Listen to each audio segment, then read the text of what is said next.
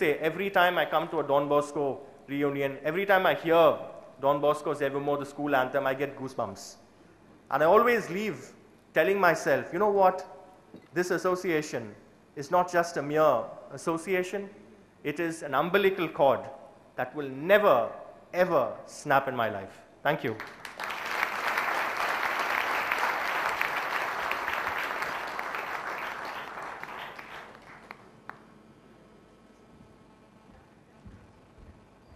Thank you, Sanjay, for that very honest, forthright, and telling exposition of your wonderful work, particularly in communications.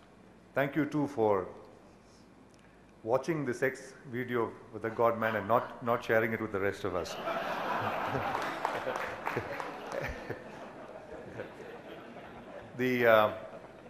We spoke about Hanif. I must tell you this, Hanif, I'm sure I owe Hanif a lot of money, because I remember in summer holidays he used to come to my house and I used to go and hide behind the bedroom or something.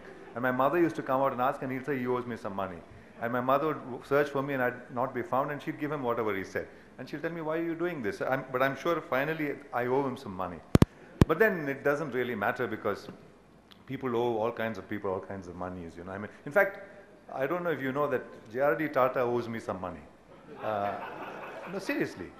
You know, I once interviewed him for Doordarshan here when he was the chairman of Tata and Sons, and he came to our studio. And Sanjay knows this because it's a broadcast link. That's why in Doordarshan, after the interview, they give you a check. If it's a VVIP in those days, they give you a check for 500 rupees. And you know, he got a check for 500 rupees, and he had to come to the duty room and collect the check. And when you collect the check, there's a revenue stamp in the government form, you know, which you have to fill, and you have to pay 20 paise for the revenue stamp. And a very conscientious duty officer, Subramaniam, I remember, he asked Mr. Tata, sir, 20 paise. So Tata said, I have no money, I'm sorry, I don't have money. So I said, don't worry, I'll give it to you, Subramaniam, and I gave him the money. And then so Tata said, remember, young man, I owe you 20 paise. I said, no, sir, don't worry about it. Much later, I was in Delhi, flash forward a few years, and I had to interview him again for something else. And then, remarkable, the man remembered me. He said, aren't you the young man I owe some money? I said, yes. But he said, I'm sorry, I still don't have the money to give it to you. So I said, it doesn't matter, sir, because if you gave me the money, I can't tell the world, Tata owes me some money, you know. so that's how he owes me some money. Well, we'll now move on to our next speaker, who is, you know, Business India in fact calls him the turnaround guy, because he turns around businesses. You know, that's what he does. He's a CEO of WNS Global Service, which employs a astounding number of some 27,000 people and spans about 12 countries. And he's a chairman of the NASSCOM Business Process Management Council. Before that, he was literally the architect of the ITC's diversification strategy. He's done a number of things, one of his initiatives being to connect students with business. And he chairs the WNS Cares Foundation, which looks at underprivileged children, tens of thousands of them across the world. And he's a chartered accountant by profession, and he's won the CA Chartered Accountant Business Leader of 2013 position by the Institute of Chartered Accountants of India. He's a keen cricketer, and his name, and he is unassuming, he's quiet, behind the scenes. These people who are behind the scenes and yet do so much, are so fascinating, and they have no reason to be behind the scenes. So, Keshav R. Murugesh, the CEO of WNS Global Services.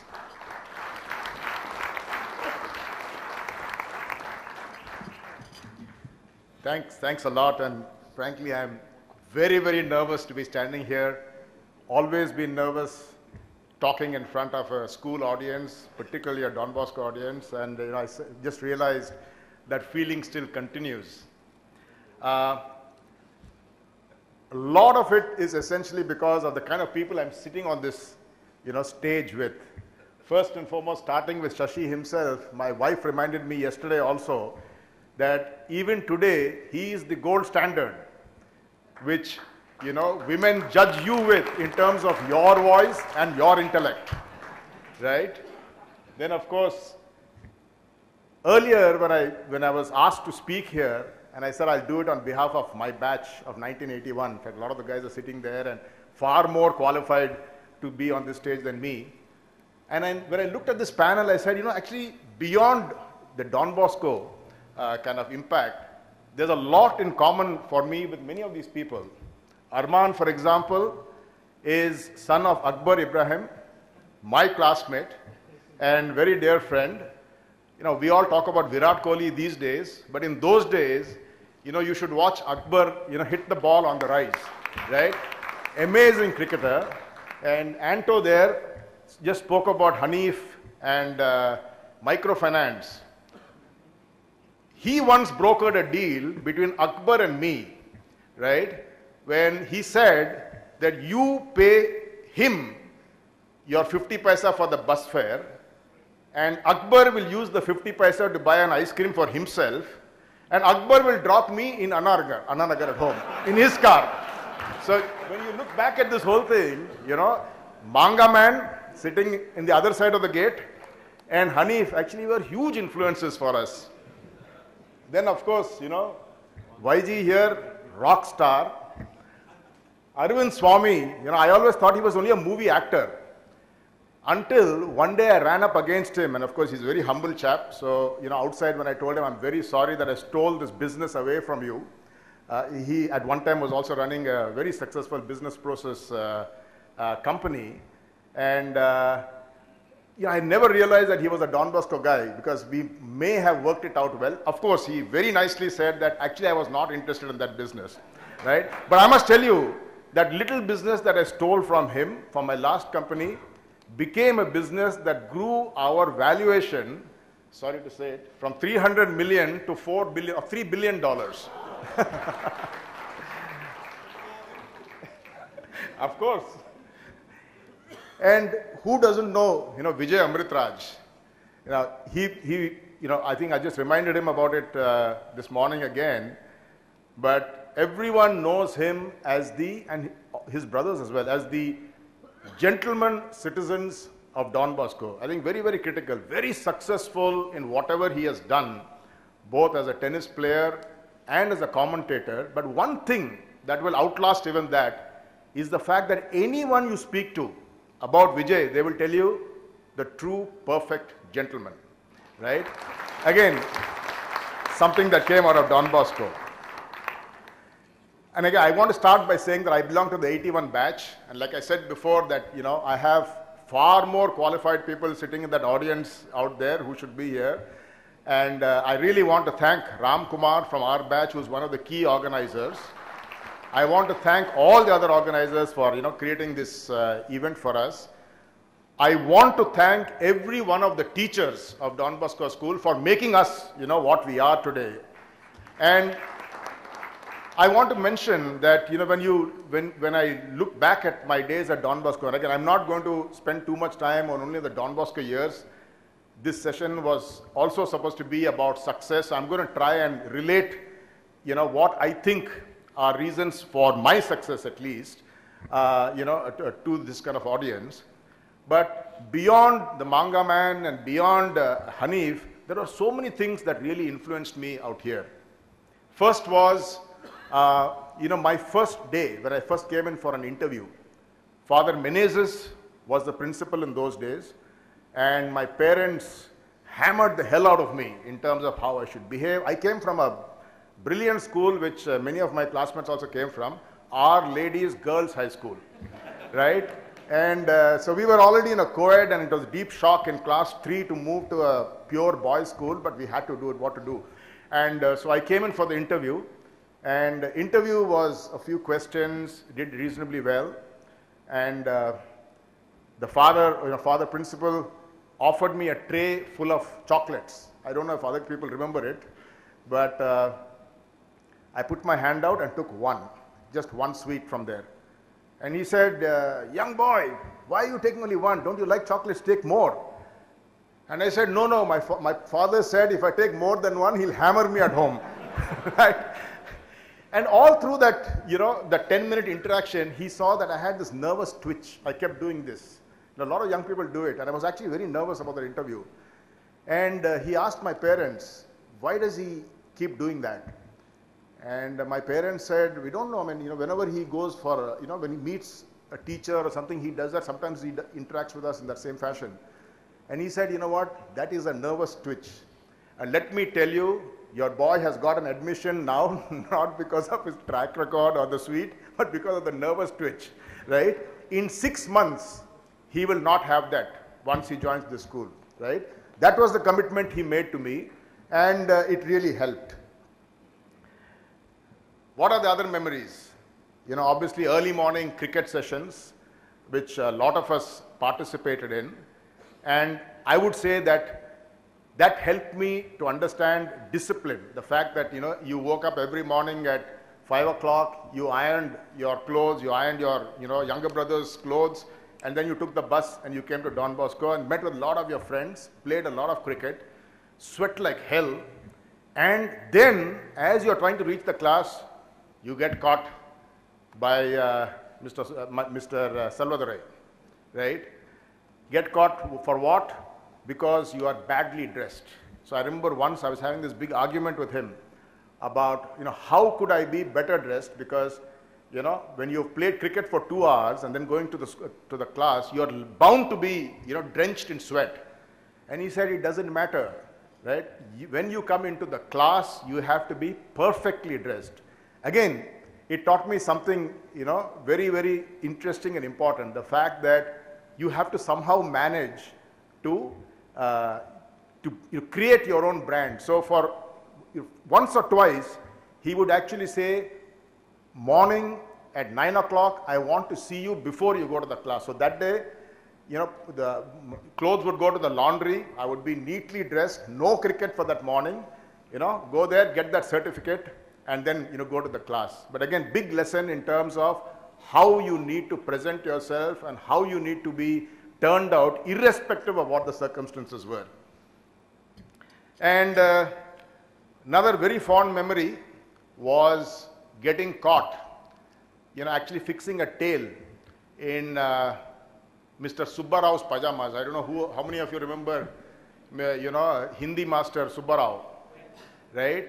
And again, what I learned from him was tolerance. I was fixing this paper tail, and I'm a reasonably quiet fellow, but I was fixing this tail. He caught me, and he kept showing me his tongue, lifted his hand as if he was going to slap me, but never touched me, right? And again, tolerance. The fact that, in spite of whatever insults or whatever mischief we created, he was always patient with us is something that I try to, espouse as far as, other people are concerned. Of course, he sent me to the detention classes, where I made lots of friends and, had a lot of fun, I must say. And finally, being dropped, again, big lesson, being dropped from the sub-junior school team. Not because I felt I was not good enough, but because I didn't present myself well enough as a brand to the very respected Coach Kannan at that point in time, right? And it hurt me a lot. I remember I was in class 4 or something and I was dropped. And the coach would come class to class and pick up people. I was doing reasonably well, but I was dropped. And so I went and asked him, why have I been dropped? And then he said, there are so many kids playing. How the hell do I know who you are? You have to come and make a lot of noise. So again, presenting your brand, I learned that day that, even the best brand needs to be marketed. And, it's history that later I went to a company like ITC, which, controlled 80% of India's tobacco trade, but we still branded ourselves extremely well after that. So in terms of success, what is the difference really between, success that we measure in school and success in our day-to-day life? If you just go back all those years, you will see that so many of us spend so much of time focusing on those 2 or 3 extra marks in class, right? Whereas we probably missed the bus in terms of those hundreds of marks that we ignored, which could have really pushed us into a completely different direction. Similarly, I really want to talk about the impact that teachers and mentors have in our success, right? And I'm really delighted to know that we are honoring teachers today as well as tomorrow, because the only reason all of us are successful is because of the values they gave us and the impact they've had on us. But this is something that I think all of us should always remember, the fact that a teacher and a mentor has tremendous influence on us, and we should always be very, very grateful to them. From my perspective, I think success essentially comes to people who live the values. Sanjay spoke about it. You cannot compromise on values. The second is, are people who are willing to listen, take input, take feedback, and be humble about it.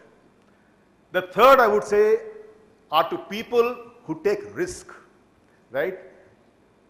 Being safe and secure and doing things is very easy, but taking risk and walking down a path which is filled with thorns and uncertainty is a very different caliber and a very different talent. And finally, in the world of business, the ability to carry people with your vision is very, very important. I just want to go back a few years and say that, when I was in school, I actually studied here till class 9 and then moved to Vizag, regretfully, because my father took a job in Vizag. I continued playing cricket. Competition was far less than in Chennai and, in Don Bosco school itself. So I managed to even play cricket for the state, in Andhra. And I was, full of josh, saying that I'm now a cricketer, I'll play for India, I'll do this, do that, and the other. I had Alan Lamb's cricket bat. I don't know how I got it, but I used to bat with his bat. And one day, Venkat Raghavan, the great cricketer who was a good friend of my father, who used to play in the same team as my father, the Paris team here, came to Vizag. And I asked him, Uncle, what do you think about cricket? I have this bat, I'm playing for the state. And is this something I should continue? What he told me was, step back and name one cricketer from Andhra who has played for India. I couldn't name a single one. And he said, that's your answer, right? If you are good at studies, Keshav, at your peak, get out. You must know when to get out at your peak, right? Get out because, it might help you. But long term, if you are not successful, in this profession, you could be in serious trouble, so get out. So again, my first thing of listening to mentors, taking that advice, I'm a very good listener. I heard him out, and next day I went and told my father, I'm done with cricket, right? I will now go into studies, become a little more serious with studies, and then managed to somehow pass this CA exam, frankly. And thereafter, I just want to relate experiences I've had with, 3 companies I worked with. I worked with a company called ITC Limited. Again, not because I wanted to work there. I was actually a very successful businessman by the time I finished my CA. I was selling Dianora TVs. I was selling Honda generators. I was actually the clearing and forwarding agent for all of Hindustan Zinc's imports into India. I was earning quite a bit of money, but I became a CA somewhere in between. And the person who used to read the CA journal was not me, but my mother, right? So she would flip through it and she saw on the last page, and Anto will remember this very well. So Anto and I also worked in ITC, and he's also been a long-term mentor and dear friend of mine. But Anto will remember this, last page of CA journal always has an ITC ad, ITC looking for chartered accountants. She applied, for me and sent off an application. And I got this, call from ITC to come in. I went in there. I was not in the least interested in the job. And, as things always happen, the guy least interested gets the job. So I got the job. And when I went into ITC, I went into a role that Anto was in. He was senior to me. But very quickly I said, this is not the role I want to be in. I want to go into a completely a different path. And therefore, I actually took the highest risk assignment possible at ITC, which was going into the investments and diversifications planning area. And the rest was history, because 3-4 of us created companies like ITC Classic Finance, ITC Agrotech. Some of you may still be using the Sundrop oil. We created ITC Global Holdings. We created real estate assets. And the last role that I did there was to create a company called ITC Infotech, after which I realized that Infotech was the future area for us. After that, I went into a company called Sintel. Again, highest risk kind of assignment in the market, pioneer in the space. Company was going downhill because for years together, nobody had moved from the old wage arbitrage model to the newer models. I chose that company because I said, this is the company where I can actually showcase my capabilities. Very quickly took charge of many other areas